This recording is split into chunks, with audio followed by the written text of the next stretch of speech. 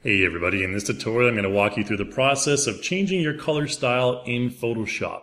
So right now I have CrazyTalk Animator 3.2 open, and I have a kind of a new character on the screen here with 3.2. You can find these new G3 characters in the character G3 human folder here with their skivvies on, this female. If we go a little bit further down we can find the male in his undies here as well.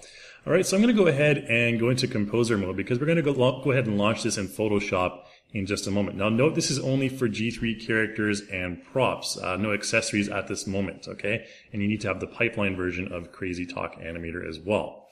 Anyways, okay, so with our character in composer mode, we need to go over here to launch to external PSD editor, alright? And that'll launch in whatever you want, Photoshop or whatever software you use that uses PSD files. And you can see here we have two options. One to launch the head and body in a single file, and this is what we're going to do a little bit later on.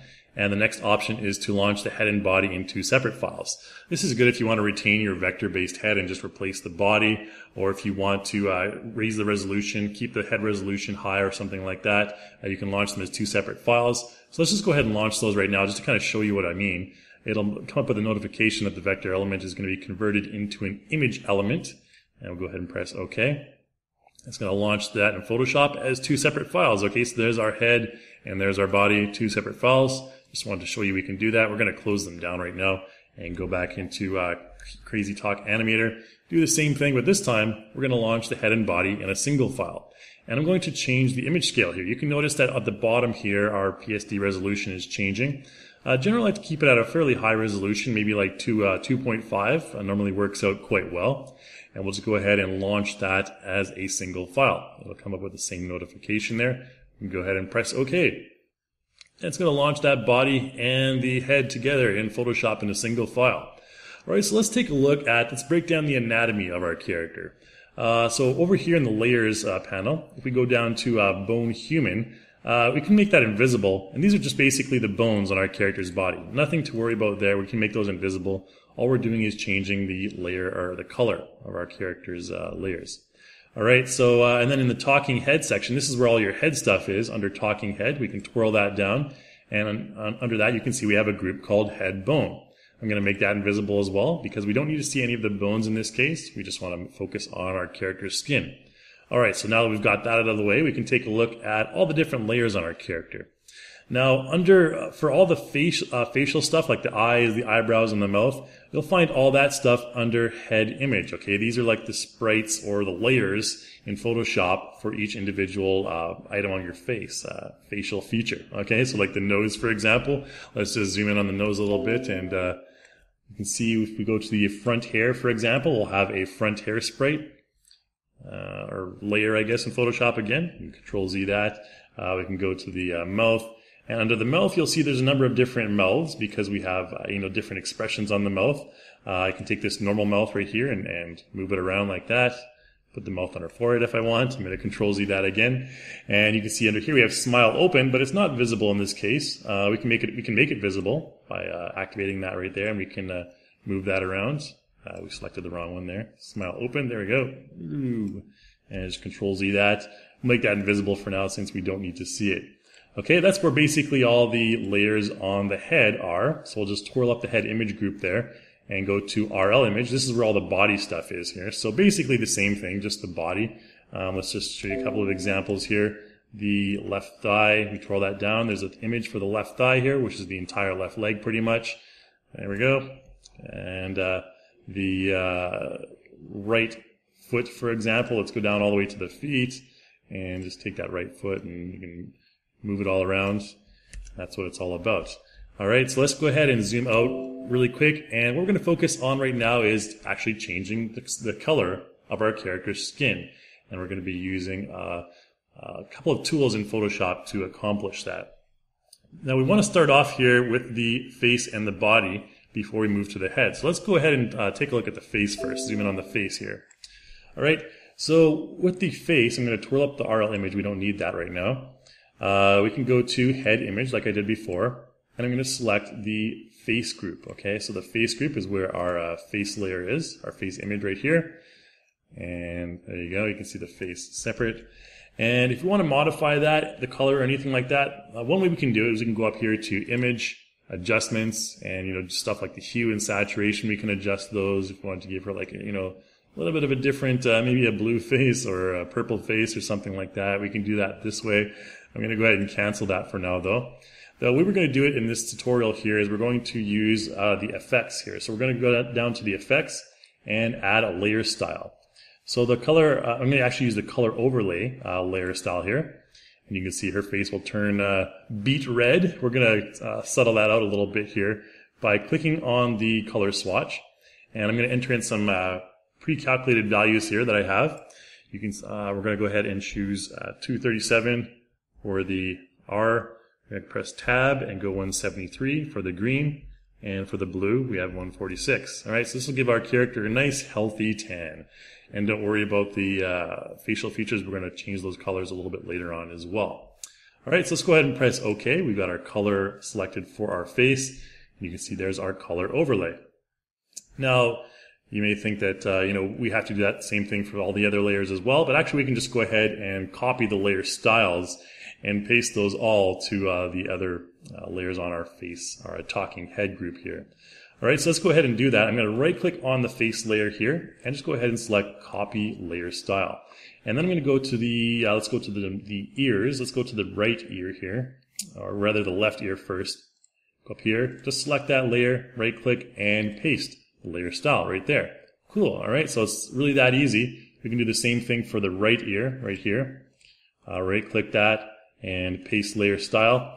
And if we want to make that right ear a little bit darker, since it's kind of a little bit behind the face there a little bit, we can just go ahead and double click the color overlay layer style there, and it'll open up that swatch, and we can just go ahead and maybe make it a tiny bit darker just like that. Okay, and you can see we had a little bit of a darker ear in the background, maybe a little bit lighter, a little bit too dark there.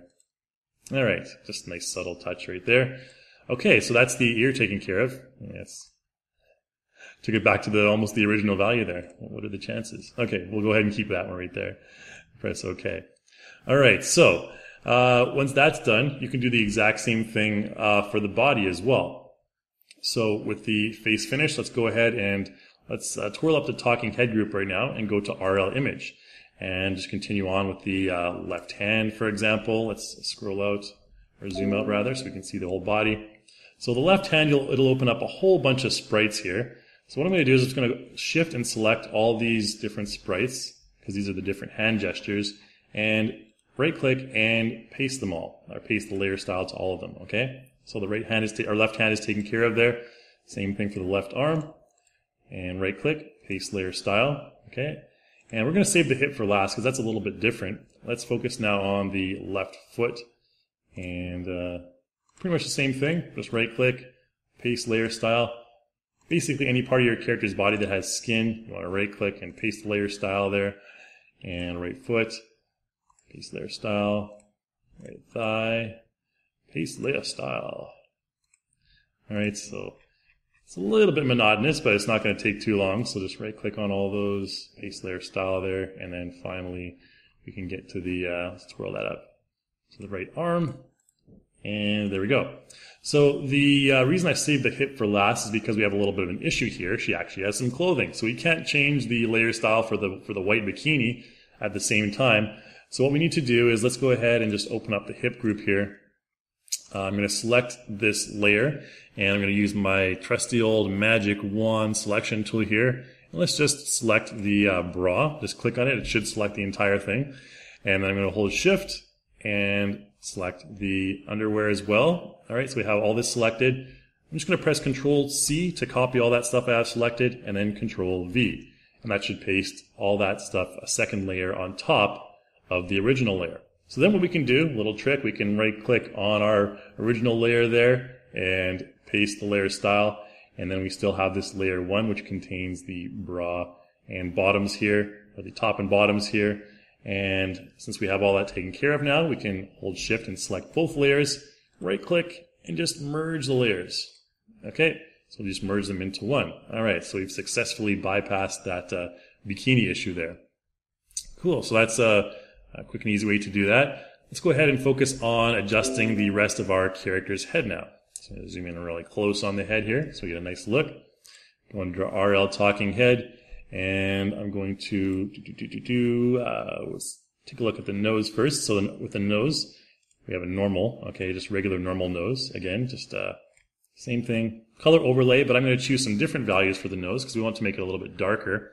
And I have those prepared as well. We're going to enter in a value of 224 and tab 131 and 112. Okay, that gives a nice darker nose there. Press OK. And unfortunately, we can't paste these layer styles because they're all very different. For the mouth, again, the same thing. Now, with the mouth, you can see there's a lot of different mouths here. Now, the issue here is with the mouth, what we can do is when we're opening all the layers right here, if we want to open them all, what I can do is I can hold Alt and click on the mouth, and that'll open up all the sub-layers, all the subgroups there, okay? Let's just select the normal mouth right for now. I'm going to right-click on that, or rather we're going to just open up the layer, create another layer style there as well. And, whoops, wrong one. Effects, here we go. And color overlay. And for the mouth, we're going to use value of 246, tab over 108, and 85. All right, so you got nice ruby red lips right there. Press OK. Okay, let's just twirl those up for now. Don't need to worry about that too much. We're going to take a look now at the brows. Okay, so the brows are the last thing we're going to do before the hair. So with the left brow, let's just open that one up real quick. With the color overlay again, left brow, and for the left brow, I'm going to enter in a couple of values here. 177, 67, and 41. All right, so we're going to give like some dark kind of carrot top eyebrows, all right? And press OK. Again, same thing. Copy layer style, right brow, paste layer style down here. All right, so now our brows have the same layer style. And the last thing I'm going to do is focus on the hair. So with the hair, there's a couple of different hairs. There's a back hair and there's a front hair right here. We can do whichever one we want first, doesn't really matter. Let's select the back hair. Use a color overlay one more time. The back here, I'm going to enter in the value here of 205 and 66 and 45. All right, so we got a little bit of a ginger look right there. Peppermint patty styles. Press OK. And again, same process. Copy layer style for the back hair and go to the front hair and paste that layer style. Okay, so we're done all our modifications here. You can see we have a nice tanned red-headed girl in a bikini now. Now the one final thing that we need to do is we need to actually rasterize all the layers. Now the reason for that is because CrazyTalk Animator can't really parse all the special effects and layer styles in Photoshop. So you need to rasterize them, and what that'll do is that'll just convert it from vector format to pixel format. All right, so it'll be all image-based after you finish this process, so keep that in mind, okay? So what I'm going to do here is in order to select all the layers and rasterize them, I'm going to use that same process that I used for the mouth before. I'm going to hold Alt and open up my RL image here, and that'll open up everything. So I'm going to just select my first item on my left hand there and go all the way down. Whoops. There we go. Need to make sure we bring the slider down here. Select everything, Shift and right click, and select Rasterize Layer Style. So that's going to basically rasterize everything. You can see the layers have all been flattened now from the left hand, left arm, left foot, everything like that. All right. So then we can hold Alt again and click RL image, and then by regular clicking, it'll just go back to here. All right. So there we go. Everything's been rasterized. Same thing for the head. So let's go to hold the Alt key again. I believe it's Command on Mac, and click here. Select the first item, my left ear, all the way down to the bottom, and Shift select, right click, and rasterize layer style. All right, so all that's taken care of now.